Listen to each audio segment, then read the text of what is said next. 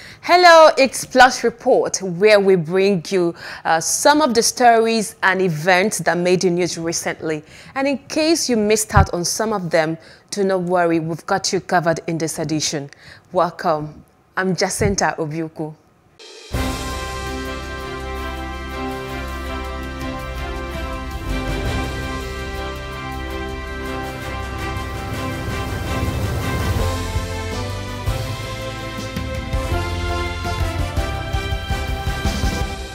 Ahead of 2023 general election, Lagos State Governor A.B.A.T has declared that the person who will succeed President Muhammadu Buhari should be able to continue from where he will stop next year and put in the work required to make Nigeria a truly unstoppable force among nations. Sanwo-Olu stated this during the inauguration of Asiwaju Bola Ahmed Tinubu A.B.A.T movement, another group aside Swagger. Sanwo-Olu also enjoined everyone to get their PVCs and vote right in the coming election.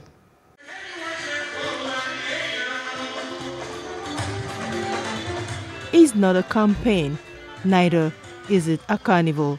Rather, it is the inauguration of the Working Committee for the actualization of the presidential ambition of the national leader of the All Progressives Congress APC, Asiwaju Bola Ahmed Tinubu.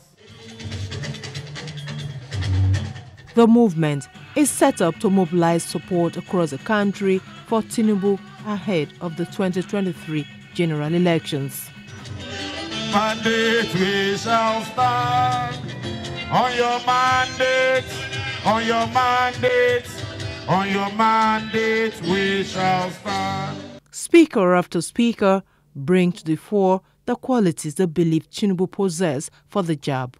The real work is to get Asiwaju Bola Ahmed Tinubu first as the flag bearer of our party, and then to get him installed as the President of the Federal Republic of Nigeria.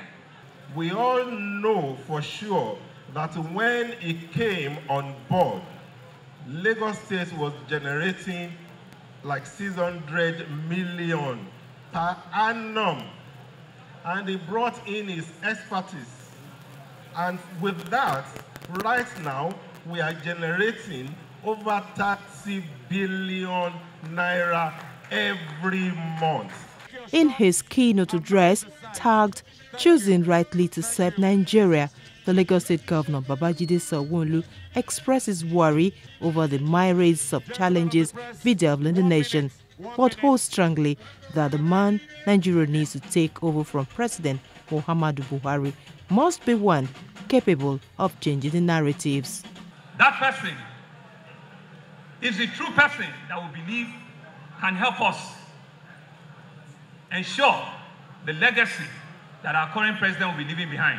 We'll take it to a level that will be new light and new heights that we've never seen before. That person is Asiwaju Bola Ahmed Tinubu. He charges members of the ABAT committee to go out and encourage the people to obtain their voters' card to be able to exercise their franchise. Let us go out there and encourage our people first to ensure that they have the ability to vote, to cast their vote. Let's go out and ensure that they have a voter's card so that they can be part of the next journey when we're conducting the election next year. Sanwo-Olu maintains that the choice of who becomes Nigeria's next president is critical and mustn't be left to speculation or permutation. From Lagos, Live Ikuku Oyedokun, reporting for Plus TV, Africa. Well, the message will continue to be for everyone to get registered for their PVCs, make effort to collect the PVCs, and endeavor to exercise your civic responsibility. Ikeja bomb blast will remain one of the darkest days in the history of Lagos. The tragic event shook Nigeria's economic capital and set many people, especially the young, to their early graves. 20 years after, Lagosians remember this incident as some survivors called the government for support. Plus TV Africa Gozeka Ohaijese has more in this report. It's 20 years ever since the bomb blast at the Ikeja cantonment occurred in Lagos, which took the life of thousands of people, thousands of children being separated from their families, and a lot of people rendered homeless in Lagos. Over there is the burial ground where a lot of people that were victims of that incident were buried. These are few names out of the many that died at the incident.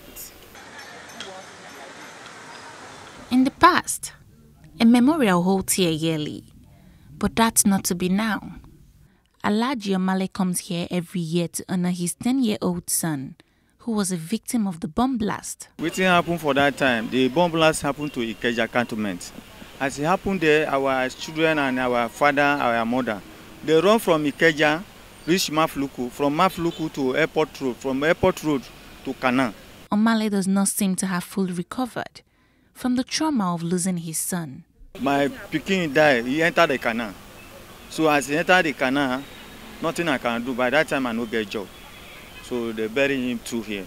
And since there, the best governor of Lagos State, make he help us settle this matter for us. Some of our neighbors, they get stroke. Some of them die. As I talk to you now, my wife is late. Now, I beg government to help us, Lagos State government to help us. 20 years is a long time for people to forget some incidents. However, on the streets, some recount their experiences as fresh as can be. I was at around that very year when we started hearing the bow. I was saying, what is happening? What's happening? So later we started seeing the flame, the light. It's not an easy task, so we have to pick race, me and my friends. So I don't even remember my family. The day that the explosion took place at the Ikeja cantonment, we felt it was at A.B.A.T. We felt it was happening around A.B.A.T. because it went far. So much so that some houses had cracks. Just to tell you how terrible. We were running here, there, until maybe after about an hour before we got to know that the blast was happening at the Ikeja cantonment. I left here around 5 o'clock and I go to K2. When I reach K2, around 7 o'clock, I start hearing boah, boah. I don't even expect that it's Maryland because I just left from Maryland. So I think that's around Lagos Island. But people start running. The people are in Maryland running to Ojota. Ojota people running to K2, K2 to my 12 to Korodu. In fact, people are running to Sagamu.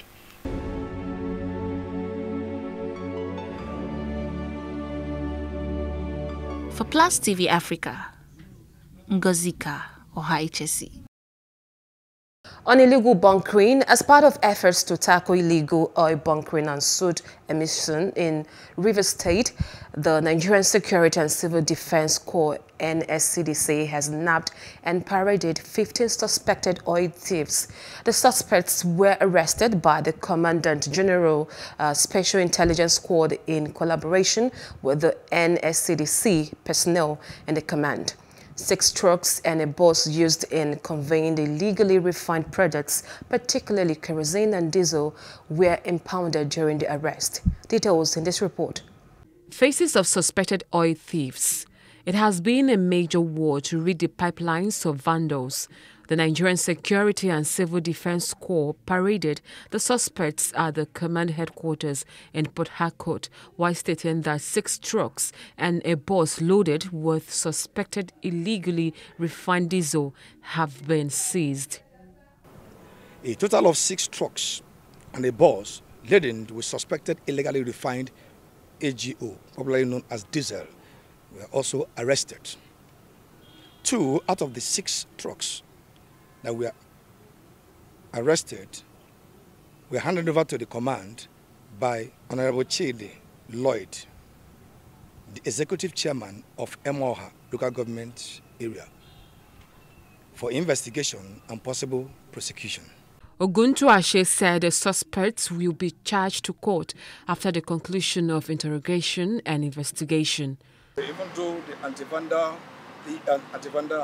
has been disbanded, Yet the fight against oil thieves has not stopped.